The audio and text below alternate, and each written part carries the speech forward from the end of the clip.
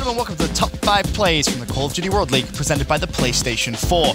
Week 1 of Stage 2 is now officially over, and we had some amazing plays throughout the week.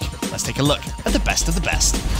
Kicking things off at number 5, it's Attach. He snaps on Pharaoh and finishes off TK in round 11. Replays drops first, but accuracy's there for the trade. Man advantage briefly over to TK, but the slap from Attach, he dominates Pharaoh, evaporates him off the map, and now it's out to Enable. He gets cut down as well. Attach finding 3 kills in a matter of a couple of seconds. Next up at number 4, it's Assault, as he pulls off an incredible 1v4 against FaZe Clan. This time it's all up to Assault once again. I think the big reason why Zuma was able to do that, why he was able to push up middle of the map, well, hold on 1 second. I don't like this. Assault can clutch this round.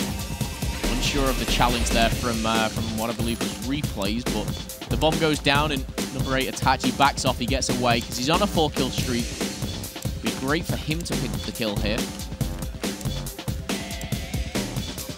So trying to figure out exactly what he plans to do here. It's no easy task when there's only 20 seconds left. I think he was spotted there for a second.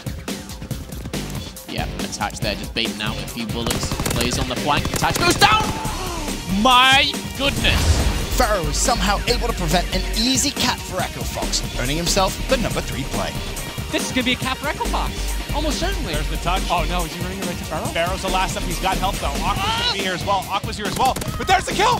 There's the return, and he snaps on the second! Pharaoh making the play, what surely looked like a cap for Echo Fox, and he tags on a 3rd for security. That was sick stuff from him. Coming in at number 2, it's Jurd.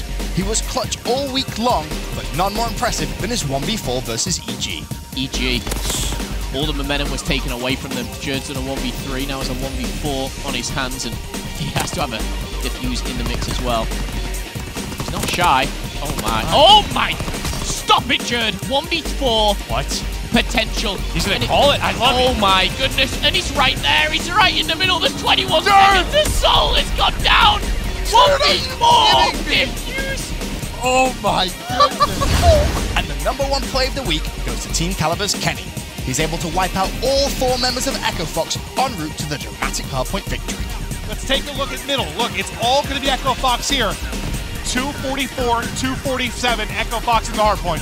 3 seconds left. For it's Echo Fox and closest now. Coming in from the top, it's Kenny. Kenny fights 2 from the bridge. Fights the 3rd as well. But inside the hardpoint, it's Aqua. It's a 1-on-1. Aqua versus Kenny. Kenny! Wins it. Kenny wins it. He wins the game. A 1 second hardpoint game. TK do it again. Kenny kills all 4 and gets the final 3 ticks to win 250-249. Oh, lordy.